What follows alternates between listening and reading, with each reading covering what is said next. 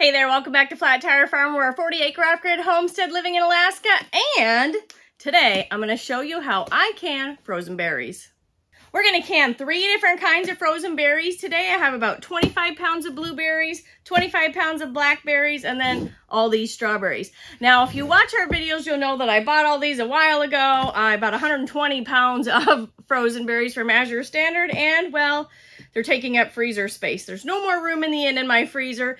And we're getting a couple cases of beef fat so that I can render them down into tallow, and I need a place to store those. So berries got to go in jars.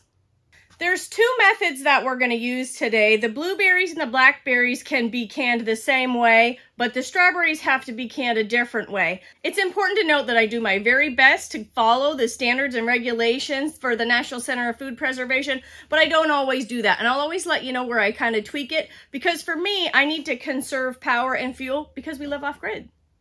For now, let's put these strawberries aside and we'll talk about the blueberries and the blackberries. Now, when you're canning blueberries and blackberries, there is a hot pack method and a raw pack method. Now, the hot pack method says you put it all in the pot with your water and your sugar and you heat it all up, and then you can put it into the jars boiling and then water bath can it.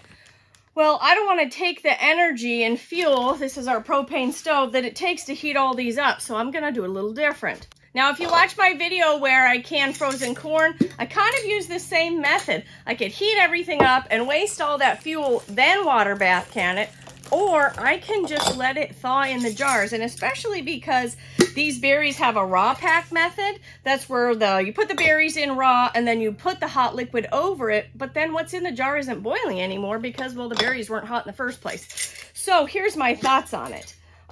If I fill these jars up with frozen berries and then add the water on it, and you can add syrup or light syrup, and I think I'm just going to add water to these so that I can decide how much sugar I want to add later, and I just let them come up to room temperature, that's pretty similar to if I was using a raw pack method. So that's what I'm going to do.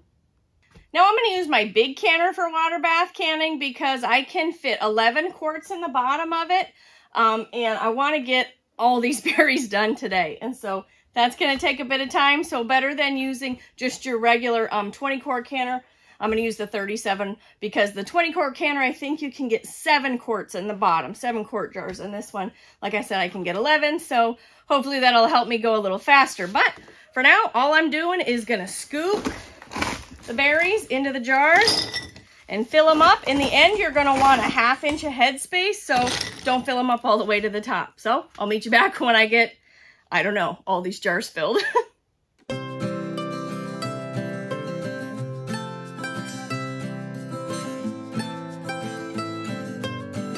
Okay, we ended up with 18 quarts of blueberries. I did change my mind, and I decided to go ahead and overfill the jars a little bit, because I think once I pour the water over these frozen berries, they're kind of settle and squish down. And so I would like to have mostly full jars of blueberries and not half blueberries and half water. So another thing I changed my mind about is, you know, because we live off-grid, I often, for some crazy reason, think an apron is a waste of laundry. And I just think, no, I'll stay clean, it'll be fine, but I'm already turning purple. And so if I don't wear an apron, my future self's gonna be real mad at my past self, so I'm gonna get an apron on, and then I'll show you what we're doing for the next step. Okay, next step, get some water. Okay, we have our water now, we're ready for our next step. We're going to pour the water over the frozen berries and leave a 1/2 inch of headspace. Now, if you don't know what headspace is, it's the space that you leave between the rim of the jar and the contents of what's inside your jar. Now, if you look at these jars right now, there is no headspace, right? Because the berries are way above it. That's because, remember, we think that when we pour the water over there, it's going to settle down and we will be able to end up with some headspace. So we'll see how that goes. But a 1/2 inch of headspace, you can get a little measuring tool if you want. You can tape measure in there, you can put a ruler in there, it doesn't matter. You can do all those things. Or you can remember that the distance between the rim of the jar and this ring that goes all the way around is about 1 inch. So if you just do to 1/2 of that space, you know it's about 1/2 inch. All right, so let's see how this goes, right? Okay. Oh, they're going down a little bit, so that's good. I'll show you in just a second. Oh no, that worked out really well. Here, I'll bring it over. See, we did pretty good. There's maybe a little bit more than 1/2 inch of headspace. If we wanted to be real picky, we could add some water, but I don't get real too picky about headspace. But if you wanted to, you could. But those berries settled down nicely, so let's get the rest of these jars filled.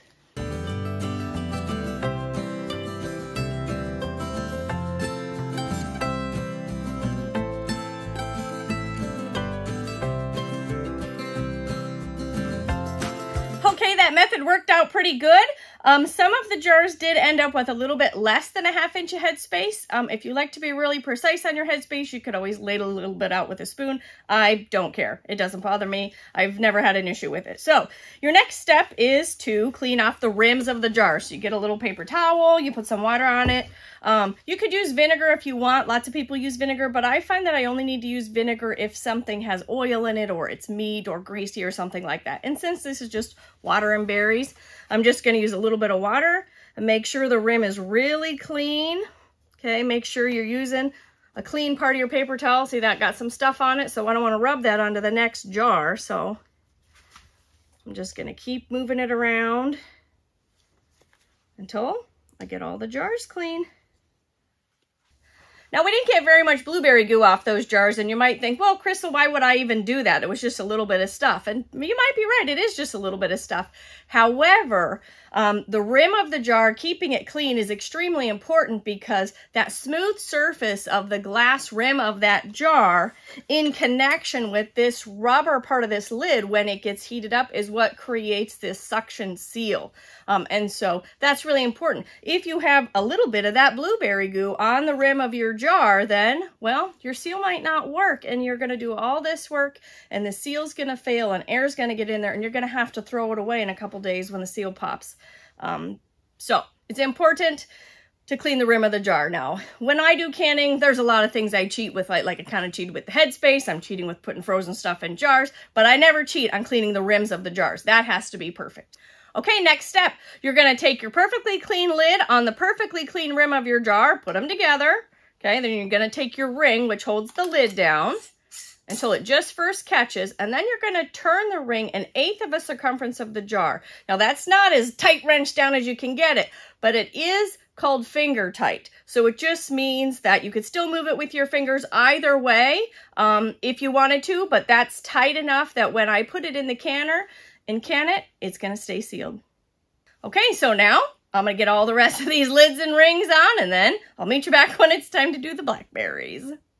Okay, we got all of our blueberries done. They're perfectly in their jars. There's nothing else I need to do with them right now. I'm going to go ahead and get these blackberries done exactly the same way I did the blueberries. Put the frozen berries in. You fill it up with water. Try to get 1/2 inch of headspace. Clean the rims. Put the lid on. Put the ring. Set it aside. Now, remember, we still have the strawberries to do, but they are just hanging out thawing because they need to be done a completely different way than these berries. A little bit more complex. And not so easy as these ones. But while I'm waiting for these berries to come to room temperature, and while I'm waiting for the strawberries to thaw, if I'm cool enough, I'm going to try to make you guys a cheesecake out of goat's milk. And if I am cool enough and I'm able to make that happen, then I will post that video the same time I'm posting this video. So let me get these all done. And for you, it'll just be a second, but for me, it's probably going to be about 5 or 6 hours. And when these come to room temperature, we'll be ready for the next step.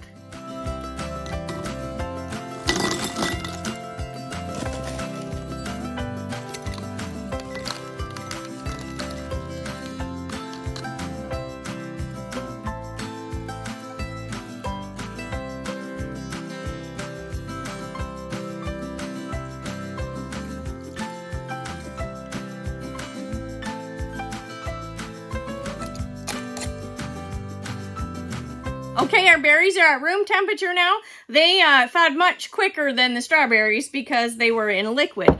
But our berries are at room temperature. I put water in the water bath canner that's also at room temperature. And so we're going to heat everything up together. Traditionally, this stuff would be boiling hot. The water in the water bath canner would be boiling hot. And then you would water bath can that way. But I'm going to bring these all up to temperature at the same time. That way, remember, I didn't have to heat all these giant bunch of berries and use all that propane. So let's get these in the water bath canner and we'll start warming them up.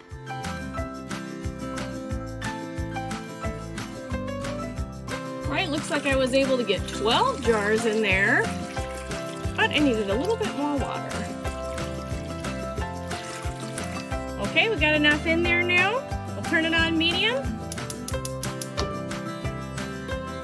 Okay, we got our first load in the canner, 12 quarts of berries. I have enough water in there that it comes up about 1.5 inches above the top of the jars. I went ahead and sealed this lid, although it isn't necessary in water bath canning. But for me, I want to preserve as much propane as I can. I want to keep all that heat in there. I don't want all the heat to come out. Okay, so I have this on probably medium low just because this is on my big burner. But that way, this water and these jars, like I said, will all come up to temperature on their own. They'll all heat at the same time. When this starts venting, I'll know that everything inside this canner is hot enough to be boiling. That's when I'm going to start my timer. Now, these berries with the raw pack method are going to water bath can for 20 minutes in quarts. And while that's going, I actually think I'm going to start a second water bath canner because there's a lot of berries and I want to go to bed at some point in time. And then we'll get going on those strawberries. Okay, we got both water bath canners warming up, and now we really want to get these strawberries to move along. Now, had we done these strawberries exactly like we did the other berries, they would come out really bland and yucky. They would lose a lot of their flavor, and a lot of their flavor would go into the liquid. So what we want these strawberries to do is to make their own liquid. And so we're going to dust these with sugar, okay? And that sugar is going to help draw out their natural juices so that they can in their natural juices and not in any added water. But they're taking a way long time to thaw, I'll tell you that. So I think once I get these all dusted with sugar, I am going to put them all back in my big metal pan or my big metal bowl here. And I'm going to cheat and stick it in the oven that's still warm from making cheesecake. So, sugar, sugar, shake it up a little bit. It's my famous popcorn toss. Yeah, it's when you make popcorn, you gotta toss it like this to get the butter on everything. All right, so let me get all of these coated in sugar, and by the time we come back, we should be pulling the first batch of those berries out of the water bath canner. Okay, we got our first batch out of the canner. They look beautiful. There's a little bit more liquid in here than I think I'd like, but that's okay because in the end, I'm just gonna make sauces and pie filling out of this. So we'll add a little cornstarch, thicken it up when I'm ready, and have a delicious treat. Okay, our strawberries are finally where I wanted them to be. You can see there's all this liquid that's been created now. Now that sugar will draw that liquid out of the strawberries, but of course liquid can't come out in a frozen strawberry, so that's why we had to thaw it out. And so now I'm just going to fill these jars with whole strawberries. I'm using pint jars this time because there's not an approved method for quarts. And so in this one, I'm following the rules, at least on the size jar. And so I'll fill up the jar. I'll probably squish it down a little bit. And then we'll take what liquid is left in this bowl and fill it all up to 1/2 inch of headspace. So let me get all these filled and then I'll come back in just a minute. Okay, I got all those strawberries done. Look how beautiful they are. I will tell you that the strawberries made a significantly greater mess than the other berries did, but it went a lot faster than I thought. The only real issue I had filling these strawberry jars is that you only have a finite amount of liquid. When you're doing the other berries, you can just add more water. So I really had to balance out how many whole strawberries I kind of crammed in the jar to make sure that I had enough liquid. And then on the other side of it, not cramming so much that I just end up with strawberry mush, right? Because the goal is to kind of have whole strawberries yet. So I'm going to keep cleaning up my giant mess here. And then for these jars, I mean, basically you're going to do the same thing. Now that we have the contents in there, you have a 1/2 inch of headspace. Okay, I'm going to put clean lids and rings on there, finger tight, and then I'm going to let them, they're still a little cool, so I'm going to let them come closer to room temperature. and then I'll get them in a water bath canner, and I'm gonna water bath them for 15 minutes. Okay, now if you had boiled all of this hot syrupy strawberry stuff, then you could water bath it in pints or half pints for 5 minutes. But I don't want to heat all that up. I just want to use the propane for heating the water bath canner and water bath canning, and not for do all the preheating. So I'm going to run these for 15 minutes, which is the same time as the raw pack other berries. Now, there's nothing unsafe about the different berries. They both have a pH less than 4.6, which means that they are safe for water bath canning. And the fact that we added sugar to these strawberries, I think strawberries have a pH of 3.3, so way under the 4.6 threshold. And we added sugar, which also acidifies it even more. So we're golden on the safety portion of it. I just modified it to fit my situation and my environment and our resources. And so I would encourage you to always follow the guidelines that the National Center for Food Preservation has put out for canning. But I like to do these videos, just sometimes you can kind of think about it a little different. If you know what the rules are and you know why the rules are the way they are, then you can make your own adjustments in your own kitchen. And so I would surely suggest that you only do what you feel comfortable doing and don't follow my bad examples. So that being said, what I'm gonna do now is keep running these through the water bath canner. I think it's, I don't know, what time is it? Well, it says 9:24 on that clock, and that clock is an hour off. So it's 10:24 at night, and I want to get all these rotated through the water bath canner and get Mr. Reeves some dinner, which he would probably appreciate. He's outside milling right now. So thanks for joining us at Flat Tire Farm. I hope you enjoyed my canning frozen berry video today. It looks like in the end here, I'm going to end up with 40 quarts of blackberries and blueberries and 21 pints of these strawberries. So I'll keep processing all these. I'll make sure that in the thumbnail you'll get to see them all stacked up and beautiful. But for now, I'm going to let you go. Thanks for joining us at Flat Tire Farm, and I'll catch you on the next video, guys.